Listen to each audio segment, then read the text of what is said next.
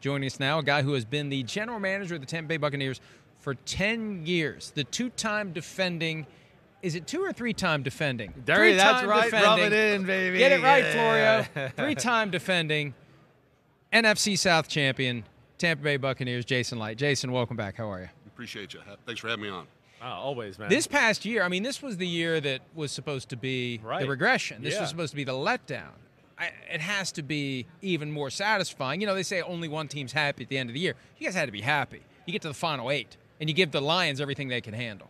Yeah, as you reflect on it, you're happy. At the time, it takes a couple weeks after the last loss. Yeah, but as you reflect back on it, it was, it was an awesome job. Everybody involved in the organization just did a tremendous job. We had to take an unprecedented, dead money hit and take a quarterback that really was out there and nobody wanted him. Well, he wanted to come. He wanted to come to the Bucs, so that was great. So, but what did you see that everybody else missed?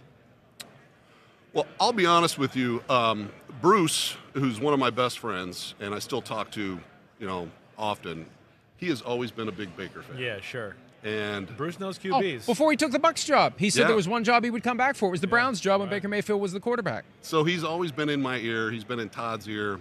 Todd actually really liked Baker when he went through the process in that draft with the Jets, and then they ended up with Darnold. But got to know Baker very well, and they kind of had a relationship whenever we played against him. So it was, there was some love for him internally, and I think that was a good spot for him to go to. So because of that, so people wanted him. Yeah, you alluded to it a little bit, the Brady thing, right? I mean, the dead cap money, all that went along with it. I mean, talk about, we didn't expect anything. The post-Brady recalibration, right?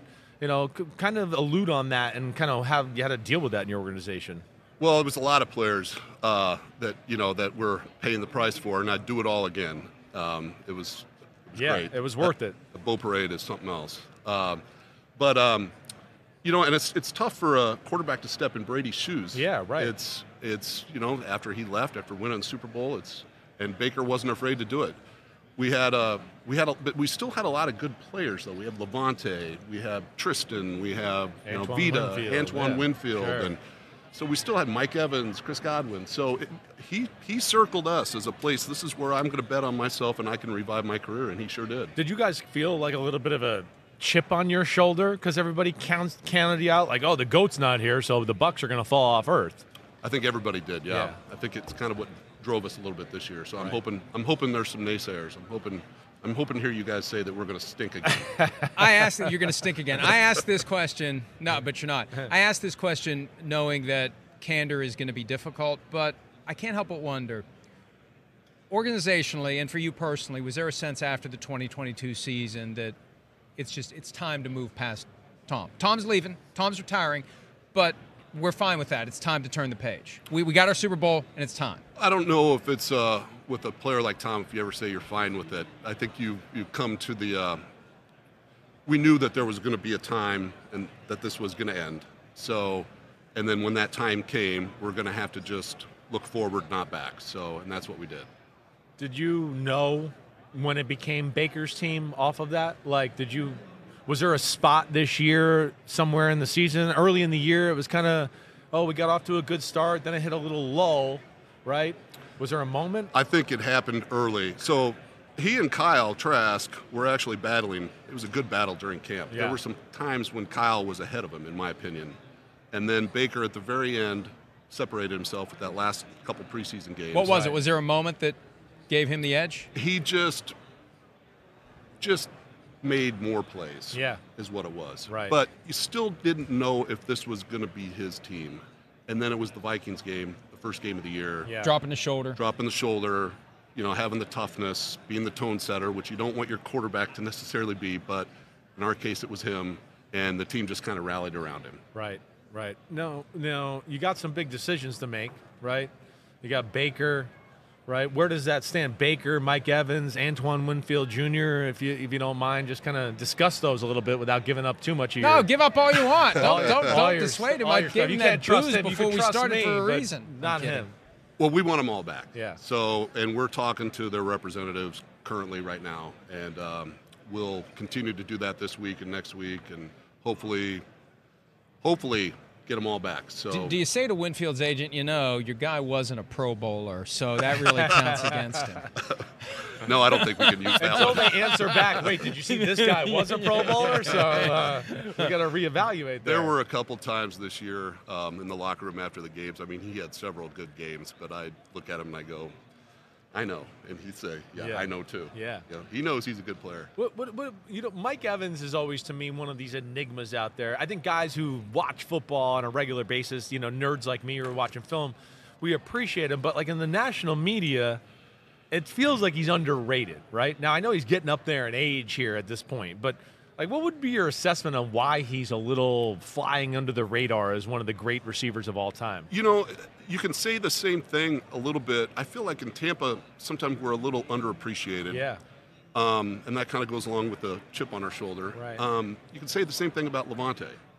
I think Levante's, if you look at his numbers, he's up there Hall of Fame worthy numbers, right? Especially if he plays another year. Yeah. And but Mike, I don't know, it just goes under the radar. But he's one of the best players in our franchise's history. He's unprecedented in a lot of ways, and I mean, I just can't see life without Mike Evans. So I'm hoping, praying at night that we get something done. He's less diva-ish, it feels like, maybe, than top-tier receivers. It's unselfish. Right. Unselfish, selfless. Right. There was a time when we were, a few years ago when we were trying to get Chris Godwin done, and he was like, hey, take money from me. I know. That's, yes, that was incredible. He's, but now it's time to pay him his respect. He's a great player, and we're hoping to get all these guys back. Yeah. Is part of the objective try to get one or two done so you can hold the tag for whoever you don't get the deal done with? Well, I mean, shoot, ideally, we'd like to not use the tag and get them all done. But,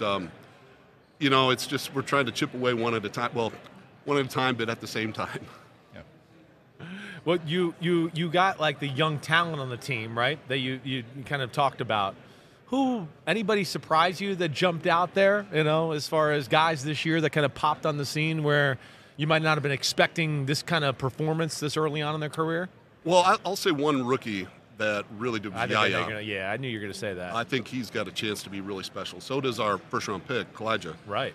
But Yaya is just as big and strong and powerful and as athletic as he is. We got a steal in the third round. I mean, we got lucky to get him there. He was like one of the guys last year that came here that was a freak show, and he turned it on. You were like, oh my gosh, he's got muscles in his ears, right? Right. Had 1 year of production really in college, so right. It was a little bit of a projection for you. A little bit of a projection, and he's got a chance to be really something. And did a lot without playing a lot this year, like under 50% of the snaps, I think. Didn't defensively. Start till first 7 games, there's a lot to be excited about with him and Kalijah. Yeah, Kalijah undersized, right? How do you kind of stomach that? Like, we know usually smaller D tackles other than Aaron Donald don't work, right? So what kind of finally put you over the edge with him to go, you know what, let's do it. It's time to draft this guy. Well, I think we kind of hope that he can become pretty close to Aaron Donald. That's what you want. Good problem to have. Right. Definitely. So with Baker, franchise tag's available, obviously. You can only use one. Do you feel like he would not react well to the franchise tag and he feels like he deserves a reward for what he did last year? Do you have like a psychological, because he's the center of the team, he's the quarterback, is that part of the thought process for you, that using it could be problematic to the relationship in some way? I'm not sure, to be honest with you, where he would stand with that. I do know this, that we and our owners have always been conscious of. We just want to make sure that, of course, an organization wants to do the best deal that it can so it can sign as many players as they can and all that. But we also want to make sure that they're happy with their deal. So I think there's a little bit of a psychological element there with the quarterback. Right. You want to make sure you don't want the quarterback to think that you don't want to be in the locker room being angry or like they're screwing me over. Right. Right. So I think that goes with a lot of players, a player like Mike Evans as well. Yeah, sure. Well, your fans should be very happy. 10 years on the job, a Super Bowl win at a time when you got the Patriots floating around and Patrick Mahomes floating around. You got that one Super Bowl win, and you're moving in the right direction. We appreciate some of your time. We wish you all the best this week and beyond. Jason Licht, Buccaneers GM. We'll be back with Dolphins coach Mike McDaniel next here on PFT Live. Thanks. Hi, it's Mike Florio. Thanks for watching PFT on YouTube. Hit subscribe for the latest news and analysis from Pro Football Talk.